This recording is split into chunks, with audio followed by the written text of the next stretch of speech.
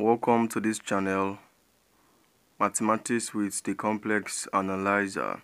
In this tutorial, we'll talk about functions, the basic idea behind functions, what functions are, and the terms that are related with functions. We'll talk about it.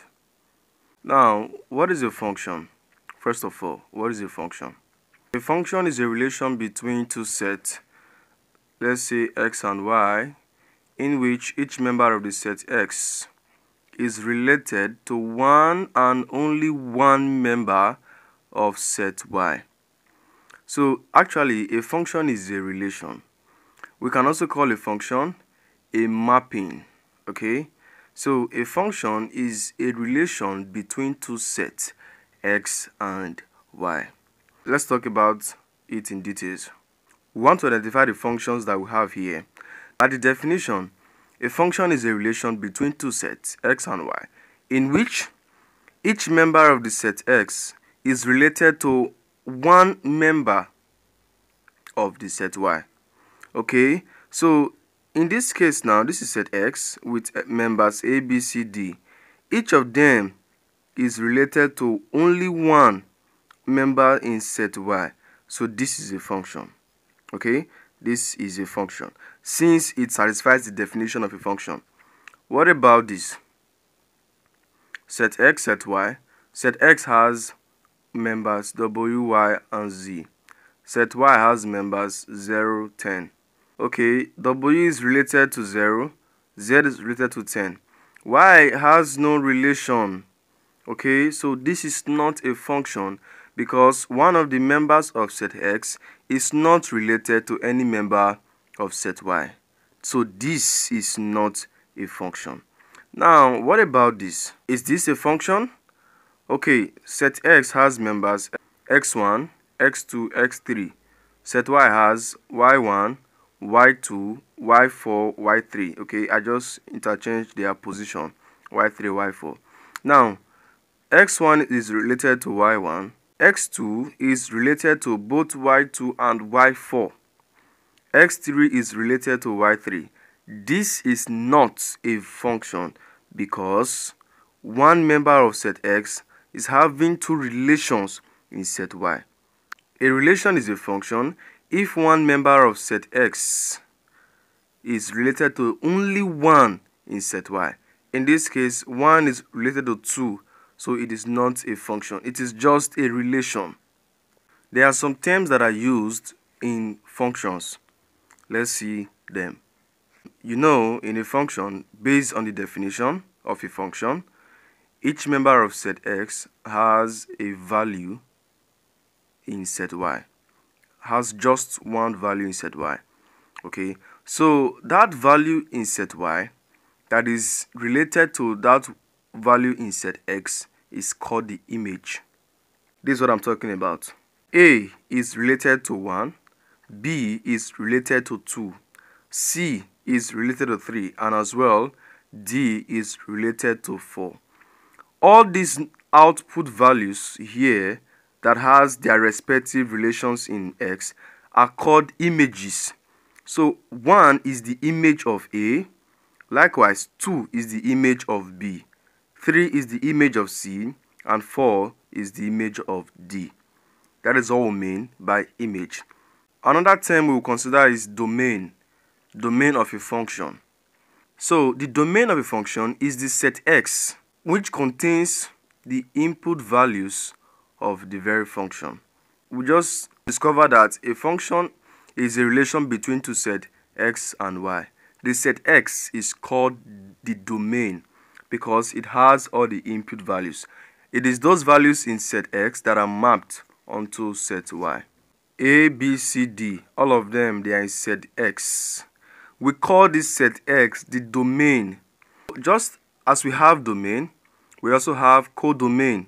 So we call Y the codomain because it is a set of all possible outputs, range of a function. The range of a function is that subset of the codomain which consists of all the possible images of all members of the domain X.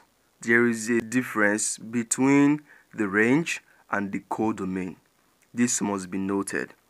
I am going to show you a function or a relation to strike a difference between the range and the codomain. You will understand this definition clearer after that example. Watch till the end. Look at this very relation of two sets x and y. Now we call set x the domain. We call set y the codomain because it is the set of all possible output values. Okay, now we can see that -2 is related to 4, -1 is related to 1, 1 is related to 1, 2 is related to 4, 3 is related to 9. All these numbers here, 2, 10, 3, 5, 7, have no relation in the domain. Okay, so these ones that have a relation in the domain, we call it the range. That's the set of all numbers that are connected directly to each input values in the domain. It is what we call the range. So the range is actually a subset of the entire codomain. So this is the difference between the range and the codomain. I hope you understand this. Haven't talked about images, domain, codomain, range of a function. Let us talk about the function notation, how functions are written and how they are read. Okay, now a function, which is a relation between two sets x and y, can be written in different ways.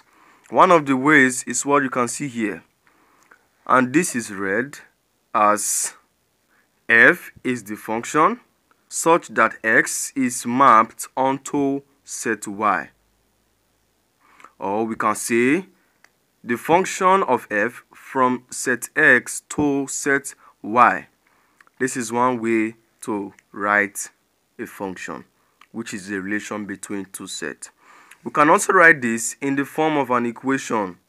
Okay, now y is equal to f of x. There is a difference between my small y and the capital Y, the small x and the capital X. I have been using capital X and Y to show the set. Okay, this small y represents a value in the range. Okay, this x, the small x, represents a value in the domain. So from here we can say something that the value of y depends on the value of x. Okay, whatever x is, it will produce a unique value of y. This f bracket x is read as f of x. Good. So take note of this. So since the value of y depends on the value of x, we call y the dependent variable and we call x independent variable. Take note of that. Okay, y is called the dependent variable, x is called the independent variable because the value of y depends upon the value of x.